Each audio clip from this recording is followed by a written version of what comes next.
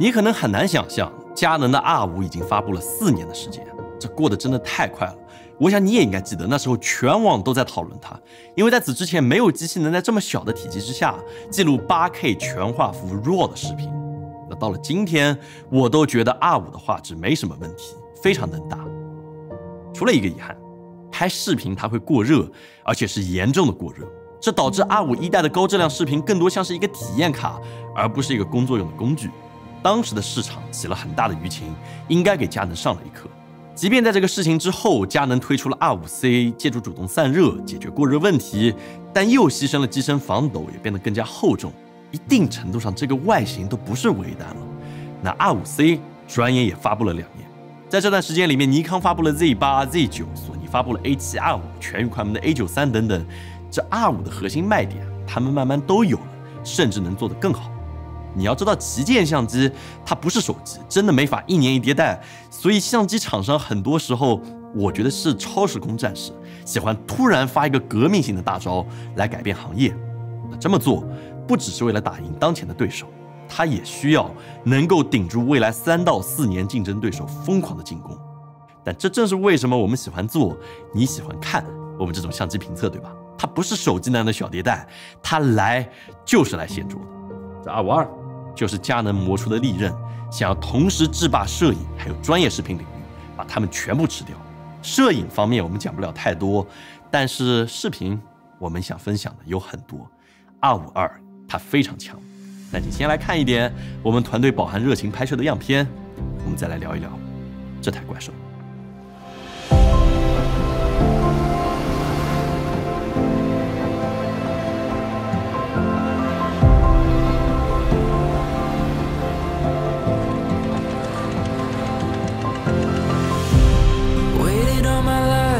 This moment, overcome with all the emotions. Now that you're standing here with me, feels like the first time I can see, like the stars fall from the sky, like the sun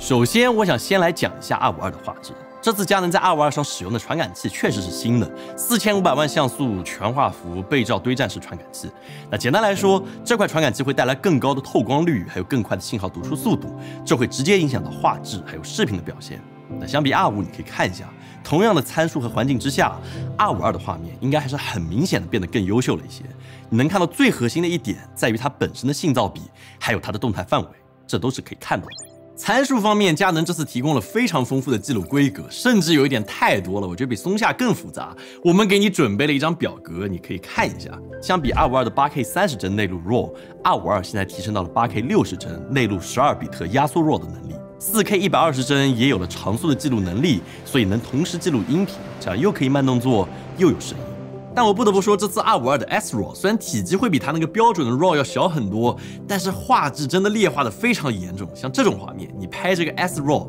它画面会碎掉，有可能是跳彩或者采样方式发生了变化。但是得益于这块全新的传感器，它的果冻效应控制的还不错，在快速移动场景之下，我们几乎感受不到画面有明显的扭曲还有变形。还有一个点值得提一下，这次252支持 1080p 超采 4K 的能力。这一点是很小的一个功能，但是索尼的很多相机你要知道 1080p 是跳彩的，这就意味着它拍 4K 的能力非常非常强大，但是当你一切到 1080p 来拍视频，你会发现非常恐怖的锯齿，画质巨差。而这一点佳能和索尼就是绝对的代差，我从来不理解索尼为什么会这么做，但是佳能的确会把超采样放到 1080p 这个格式之上，所以252的 1080p 的画质，我觉得是目前所有相机里面的佼佼者，真的很强。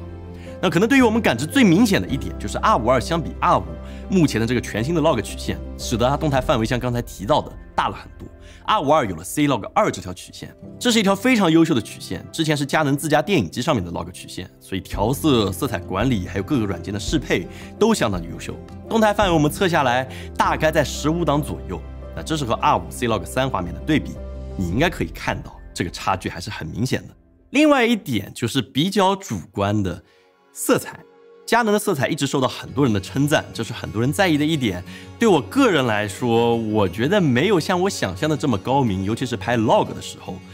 但是如果你拍直出，佳能的颜色确实很厉害，应该是所有相机里面我个人认为我最喜欢的，这个可能都没有之一了。就是不知道为什么拍出来比索尼、比尼康就是要更嫩一些，这是个可能有佳能的独家配方吧，我觉得还是挺不错的。即便你不喜欢这个肤色 ，R52 也支持了 LUT 导入，你可以自己定义你画面的颜色，并且把它烧录到你的相机里面去。这也是今年很多厂商都在做的功能，这一点上佳能算是跟上了时代。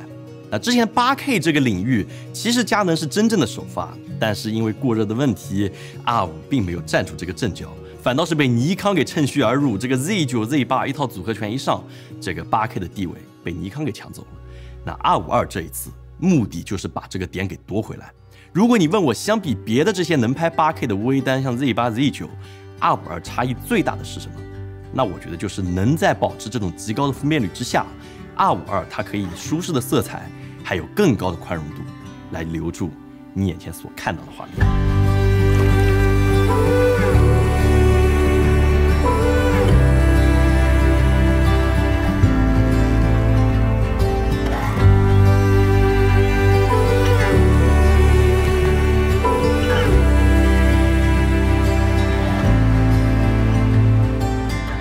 画质当然很重要，很震撼，但这真的只是一方面。如果我们只看画质，那任何更大的 RED 这些摄影机，它都是更优的选择。所以评测相机，我们往往要从一些实操的角度来看。即便刚才正如我所说 ，Z8、Z9 的画质，我个人认为目前和 R52 会有一些差距。但是有一点绕不开的是过热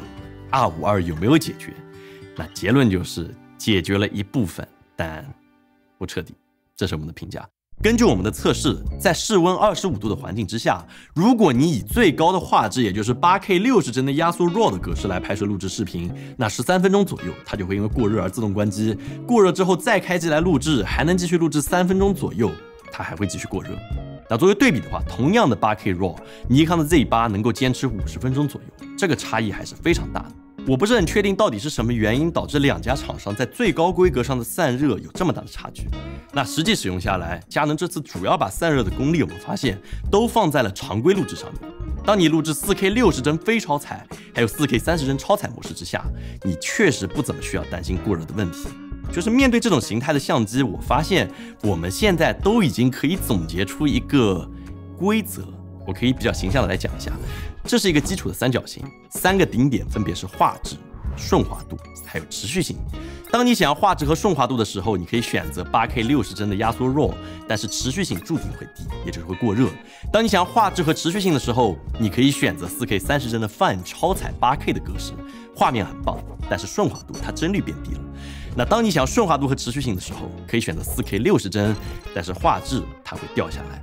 所以你会发现，这个三角其实这种类型的相机基本上都只能顾到其中2个，几乎适配所有厂商的相机，只要是这个微单形态。所以在按下录制键之前，我觉得像R52这样的相机，它不是不强，它真的超级厉害。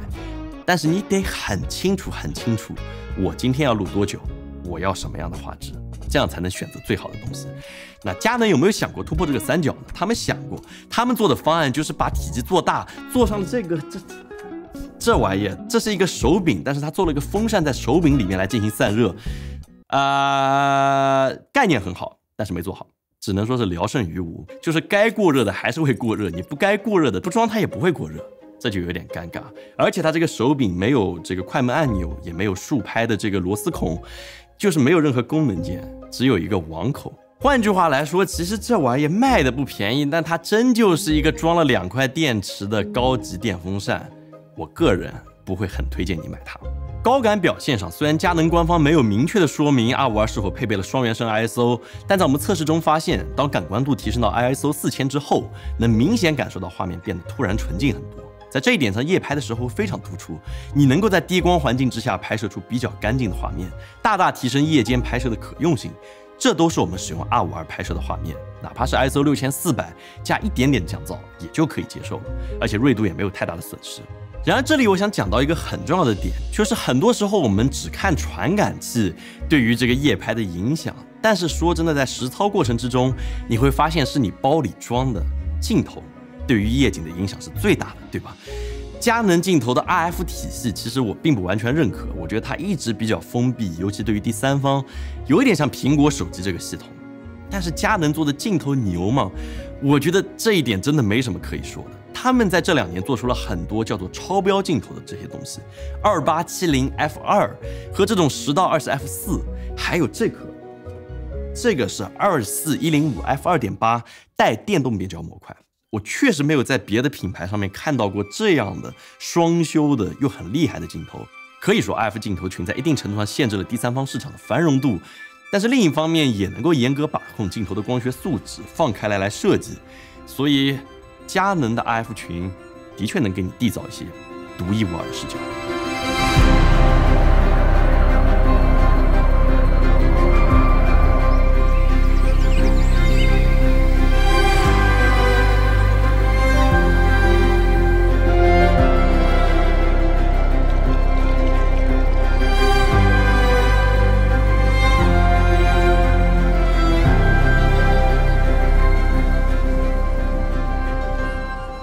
RF 镜头群它的缺点我觉得是挺明显的，就是会非常的贵。像这么一个2870 f2， 它卖22000块钱，或者一个24105 f2.8， 不说镜头，光是这么一个电动变焦的配件就要1万多块钱，真的贵。但是它好用，它独特吗？我们使用它的过程之中，感知最明显的真的不是R52这个机身的操控感，而是这些镜头真的很好用，和机身结合在一起，一体性很强，有着良好的防抖，并且各方面的操控都很顺手。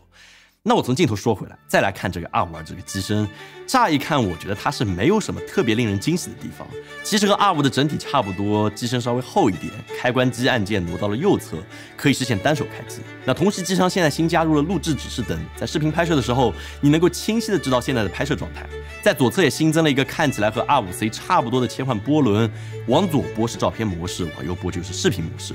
屏幕和 R5是一样的，很结实，非常可靠，触控也非常的灵敏。我个人特别喜欢佳能的触控逻辑，还有整个屏幕的 UI 看起来会干净不少。但是为什么这个菜单佳能没有在视频模式的时候做成和 R5C 一样的双系统？我觉得会有点奇怪，就是这2台很近似的相机，却有着2个完全不一样的系统模式。接口方面 ，R52和R5的差距真的不大，最大的变化就是这个 HDMI 接口变成了全尺寸的，相对要结实很多，也算是跟上了时代。卡槽方面和 R5一样 ，R52采用了 CFB 和 SD 卡的组合，中规中矩。佳能也在机身侧面和底部增加了物理散热口，并在机身内部也加入了石墨片、铝合金板，来进一步帮助散热。但是具体结果嘛，4K 有用，8K 有限。同时还有一个很小的点，但是我觉得对我来说意义很大，就是它有了像索尼一样的多功能热靴口，它可以直接接一个外置的麦克风，不需要再连接任何的线缆就可以录出来声音，并且和 Tascam 进行了合作。佳能现在有了这么一个大的模块，只要接上之后 ，R52可以有4轨的音频，这是我觉得 R52一个隐性的巨大的改变。那R52如果你拿来单独和这些更大的电影机相比，它的稳定性或者持久录制能力肯定是有一些差异的。那画质和体积上有一些优势，但这仍然不是最核心的一点。我认为这种形态的相机对于很多人来说不可替代的一点是自动对焦。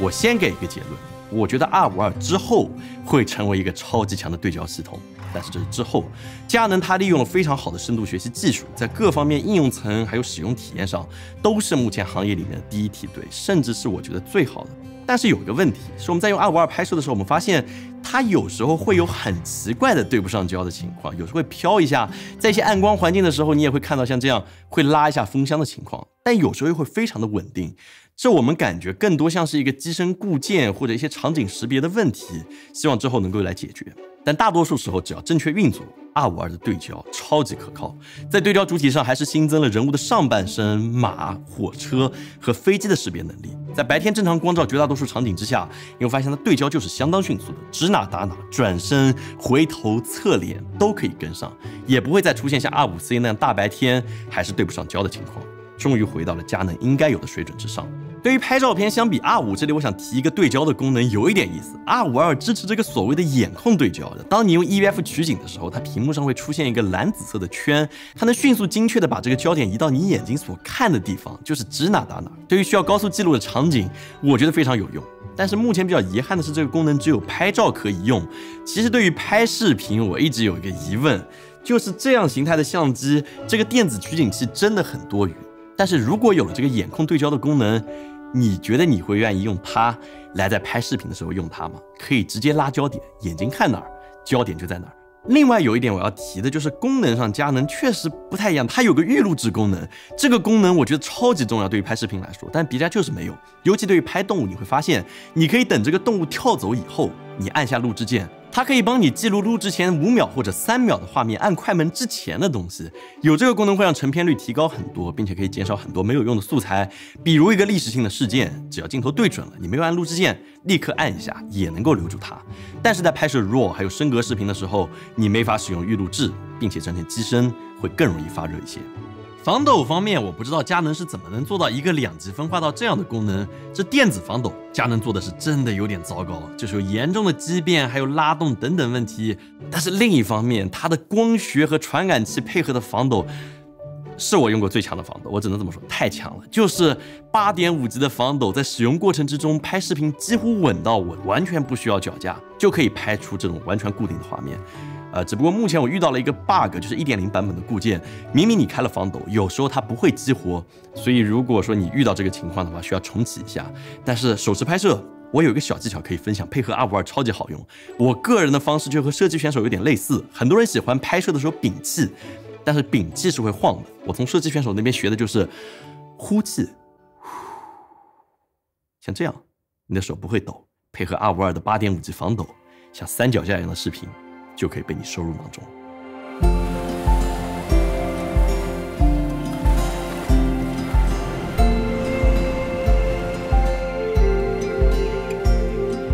电池续航方面，佳能终于推出了一块全新的 LP-E6P 电池，最大电流提升到了6安，理论输出功率达到了45瓦，并且252也仍然兼容之前的电池，这一点还挺好的。但是只兼容原厂，第三方电池插进去，它就给你报错。我不确定之后这个 E6P 电池会不会有第三方，但是之前的这些电池还会有些兼容性的问题，哪怕是原厂的，你可以看一下，我们列了一下。新的电池其实我没有意见，因为这确实帮你实现了更好的一些功能，对焦什么高帧率、RAW 拍摄都可以。但是佳能你电池都换新了，怎么还能够做到把充电速度做得这么慢？一块电池充满需要3个小时。你明明输出功率有45瓦，但是为什么充电还是这么的慢？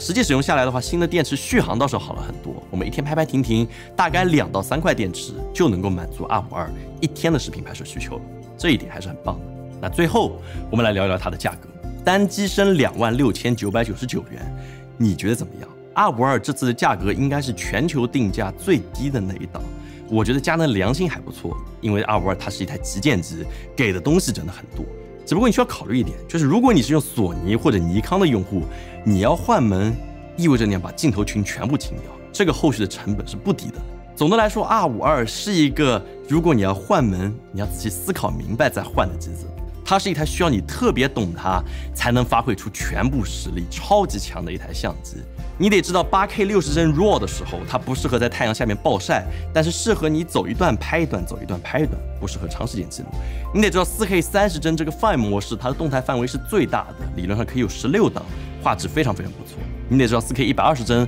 它不是超采样，但是的话你需要找对模式来拍一些，这样画质会更好一点。所以它就是一台你只要懂也会用，就是目前市场上面做的最为优秀的静动态双秀机，我觉得应该都不存在之一了。252就是这么强，但它能够保持住这个王座多久？索尼、松下、富士他们会怎么应对？其实我很好奇。佳能有一个奇特的2代定律，就基本上每一个2开头的相机都会变得特别强。这会让我想到3代，因为佳能往往是2代立标杆，3代到王者。所以在几年之后，我们再一次和 R5 这个系列相遇的时候，我不知道会是什么样的。但是目前 R52在2024这个时点，我觉得会是很多人的选择。所以你会考虑买这台相机吗？我很好奇。但接下来一段时间，我们团队应该会选择使用 R52来拍一些我们的内容，我们应该会进几台，毕竟我们有了足够多的 RF 镜头群。好了，如果你喜欢的话，也请给我们点赞、投币、3连转发，也可以发给你别的想买 R52的朋友们看一看，应该会对他有些帮助。那么我们下次再见。